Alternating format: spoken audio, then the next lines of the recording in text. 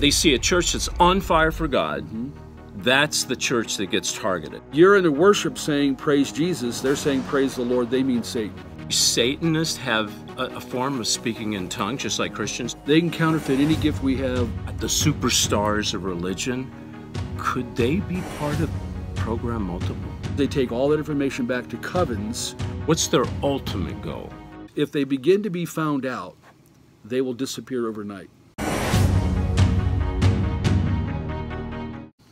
We're talking about satanic abuse, Right. rituals, the dark side, Right. program multiples, people who have been programmed systematically by another person or another group. Right. Is it possible that some of these programmers actually come out of the church, the religious system? Based on their targeted infiltration, and that's the whole system, kind of like the tears. Remember the tears were to be right in the model? Right. It fits that model. Yes, many of them have been placed into the church, because they have the ability to, like Satan, to masquerade, like the servants masquerade also. Right. By day, they're the nice community leaders, but what they really were what they were downstairs. So the above ground, they're posers. That's the mask. And they love the idea of trying to pull the wool over the church, blaspheming God by doing this, and give a cover story for themselves. Now, I don't want anyone out there to think I'm pinpointing a particular person. However, could it be that the preachers we see on television that are very familiar to us, the superstars of religion, could they be part of Program Multiple? Over the years, because we have been tenacious about going after, because I don't like this. For the sake of the body of Christ, Right. I don't like that they're infiltrating. Right. I don't like that the church has been too weak in seeing this. Remember Acts chapter 5, Satan entered Ananias and Sapphira to infiltrate the church, to do harm. That's and right. Satan and Peter, of course, led by the Spirit of God, stopped that, saw that. Right. That's where we should be. But these guys are very sophisticated, very plotting. So I could say, and I'm not going to give a name, but I can say that there's people that I've seen on TV that I've questioned. Now, we have purposely counter-infiltrated and gone to churches looking for this. Yeah. Tracking this in the 80s, late 80s. You actually walk into churches Yes, looking for this? When we hear about churches where this is happening, where there may be one of these highly, trained Satanist elitists and so forth that are doing things, in the Catholic system we've done this. In other churches we've done this purposely. By design, we prayer target it. We go back in. We want to find out if that's happening.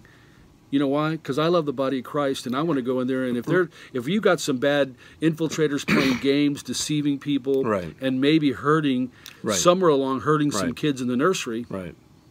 I'm in there. No, it makes us all look bad, especially to people that aren't Christians, Sure. looking from the outside in. Yep. If someone's in the church and what should they look for and what would you call these people in the church, these plants? Would they be program multiples? And many times, they are. Because covens will send programmed multiples into the church for a number of reasons. Okay, so we have covens. Yeah. Would covens be in the church?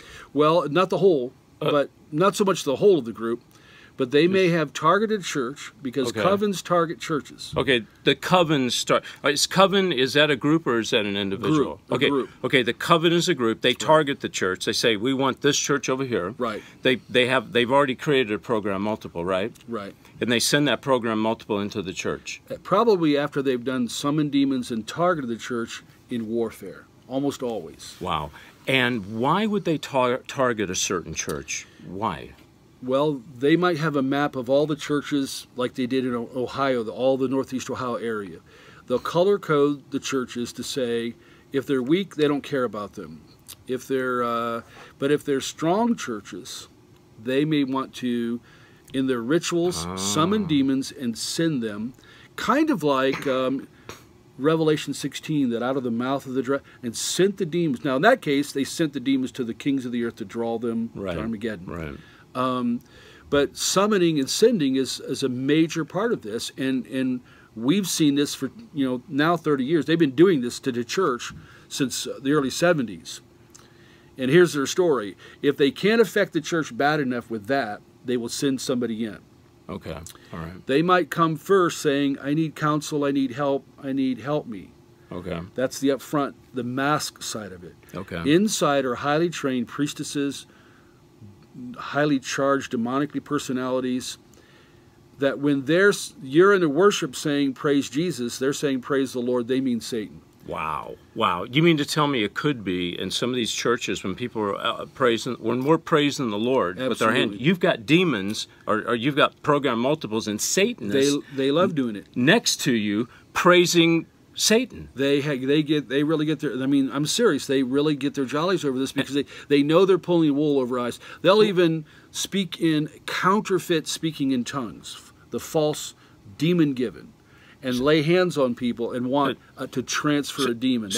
So actually Satanists have a form of speaking in tongues just like Christians do? They can counterfeit any gift we have. They have a demonic counterfeit to it. Wow. And so okay, correct me if I'm wrong, but churches that are watered down, that don't mean anything, that are weak, chances are you're not going to find many program multiples in that, or Satanists, right? They don't really care. They don't care. They don't care. They're nothing to them. Because they're not affected. They're not a threat. But they see a church that's on fire for God. Mm-hmm. That's the church that gets targeted. Right.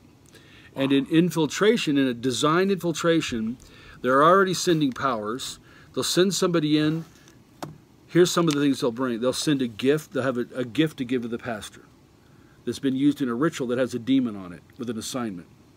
Wow. Charged object. So listen to this, guys, because Russ has given you some valuable information. If you have someone that's coming to the church, giving the pastor a gift. Yeah, that's we've learned consistently that's the mode of operation, that when they're infiltrating, they want to target the pastor. Okay, target the pastor, okay. Target they'll go in and recon the church. They'll go in and take information back to the coven. Okay, would this be maybe a woman targeting the pastor through the demon of sex? Well, that's one of the, there's methods. Some of it will be that they're going to target leadership. They want to first recon, get all the information they can, and give it back to the coven so the coven can send demons. Okay. Then they're going to target the pastor, give demonic charged gifts. Another method is calling him and monopolizing his time, taking the time. Third level, they'll start going to elders and prayer warriors and back and forth, and then they'll begin to say, well, he said this and she said. So the goal is create division, cause division. Create division. So when I see a church split, could it by be plot, by plan, by design? By design. Sure. That's mind-boggling. Look at all the church splits that go on every day. And they also have sub-personalities in all of them that are highly sexually trained so that they can target a pastor or a leader with seduction. If they can bring the pastor down, that's a goal. Here's what I believe about PTL back in the day when they went down. Okay. My personal opinion is the girl that was brought in was multiple and used to help bring it down. Wow. That they were targeted. Jim Baker and all those guys were targeted. They were off. They knew they should have known better in a lot of things. Okay, right. But they were weak in that area. Right. But I'm just going to say this. I love the body of Christ. I love the Savior. I'm in the body of Christ. I want to fight for the body of Christ. I don't want to leave any brethren backslidden, fallen, whatever. I'm here to pick up anybody and stand with anybody. And it makes me, it outrages me that because the truth is they're very sophisticated. The church is not trained to look for sophisticated, programmed, demonized, highly trained infiltrators. And if they volunteer for the nursery, if one of these volunteer for the nursery, the guarantee is a sub-personality inside them will sexually abuse children. Wow. And what is the ultimate goal of a program multiple in Satanists in a church? What's their ultimate goal? Beat it. To beat it. To beat it. To bring it down. To cause such division. To cause such trouble. To bring a pastor down. We had a church in Pennsylvania where we did a couple of conferences We heard some stories. We went back. Once they were targeted over and over. The pastor did go down into sexual sins. It turned into a big difficulty because it involved a multiple. It involved one of these individuals. And another method in this, and I have, this is very important. Part of their method is if they begin to be found out, they will disappear overnight. Wow. Wow. Because you know what? I've been in churches where people have just disappeared overnight. If they're there, because again, they're masters at having an upfront mask. Praise God, I'm a believer, things like that. And yet, if they are one of these, they switch personalities to the demonized, the coven loyal. So again, they want to go after the pastors. They want to stop. They want to go after the prayer group and help stop it. They want to cause confusion. They want to monopolize time. They will recon the church. Here's what I mean. They'll get bulletins. They'll get information. They're always around asking a lot of questions about everybody, the pastors, where they live, where's the parent, where's the kid. They want to know everything. Right. Because they take all that information back to covens so they can use it in a warfare strategy to summon and send demons against the church. Program multiples in Satanist, are most of them women, most of them men? What percentage? I mean, as far as those wanting out and getting help are women. Overwhelmingly, it's women. Now, we had a lot of guys involved. There's no coven that does not have guy leadership. There's no coven that does not have guy leadership? All covens have male leadership. Okay, so all covens are led by men. Right, they're led by men. But there's women in the covens. There's women in the covens always, yeah. Okay. And there's ranks. There's ranks of these covens. There's you can be a magus, you can be a wizard, you can be a sorcerer, you can be a priest, a priestess. So there's a lot of rank that involves what you accomplish, what you do, if you participated in blood rituals, human sacrifice, if you helped abduct a child. There's a whole array of status and ranking and position. And that's a whole show in and of itself. Yeah. Now, the preachers that preach in the pulpit, and clearly they preach false doctrine, because the doctrine of prosperity, they don't want to offend people, they take scripture out of context. Could they be a program multiple, or are they just deceived? What? Well, I mean, the truth is there's a lot of, there's times there's people that shouldn't be in pulpits. Right. I've been in the pulpit 34 years straight, local pastor and so forth, and I've been in missions and doing what I do now. So I've been on the field preaching in churches for over 40 years. Big churches, small churches. I pastored large churches, small churches. The scriptures give a demand for qualification. Yeah. And then, in a corporate national sense, there's a lot of churches that have been dumbed down theologically, and they don't believe the Bible, and so a lot of weaknesses have come in that grieves the Spirit of God, quenches the Spirit of God. Some of the evidence, there's no presence of God. There's no power of God. Right. And but in those churches, the Satanists wouldn't come in anyway. You already said that. So they wouldn't care. I just answered my own question. When you got a preacher preaching false prophecy, it's probably not a demon because they don't need to be in there. No. It's already been taken down, right? Yeah, they don't care about that at all. Yeah. For some reason, they like the Catholic system because of all the ritualistic stuff. That was going to be my last question. The Catholics, these poor Catholics, they get beat up. I mean, for us, we can't help it. We just beat them up. But I do love them. I love the people. You have to love the people. But you just answered my question. My question is, why do the demons hang out in Catholicism, it seems? Because? Yeah. Well, because, there's a negation of the authority, the central authority of Scripture.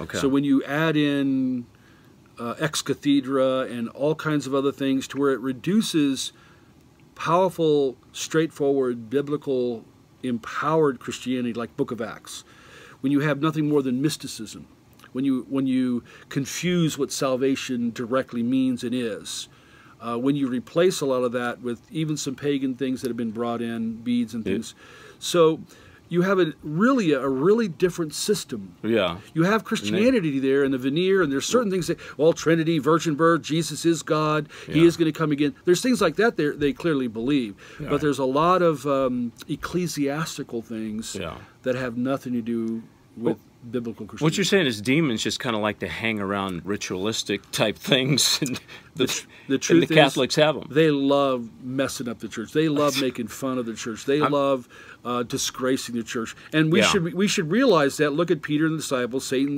was asked to sift them. Yeah. Peter says later, after he finds victory and has victory, and we're all intended to have victory for sure.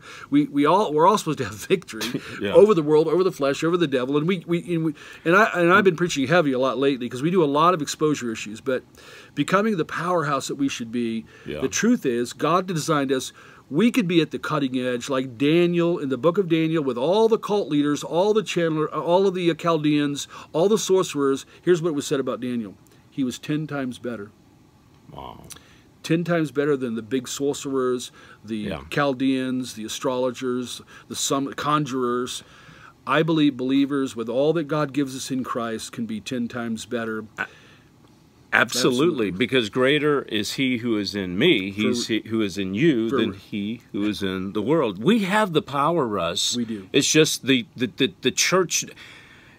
Okay, this is my next show. But when we come back, I want to ask you about readers to the dead. Sure.